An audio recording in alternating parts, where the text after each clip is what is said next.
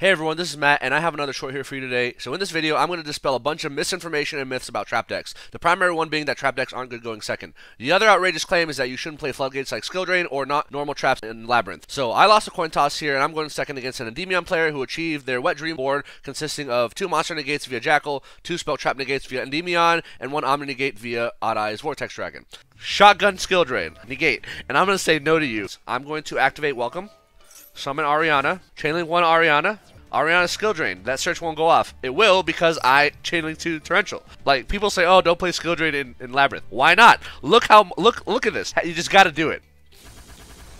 Look at that. He's gonna use this card to pop Skill Drain. Allow me to use my monster effects. So I'm just gonna change Punishment. Now, chainlink 1 Field Spell, chainlink 2 Welcome, Welcome Set, and then Ariana comes back. And then Lovely's gonna get Punishment back. So I got Punishment. So he's gonna activate it. I'm gonna Welcome, summon a monster, and pop it. And now he finally scoops. Labrynth best deck.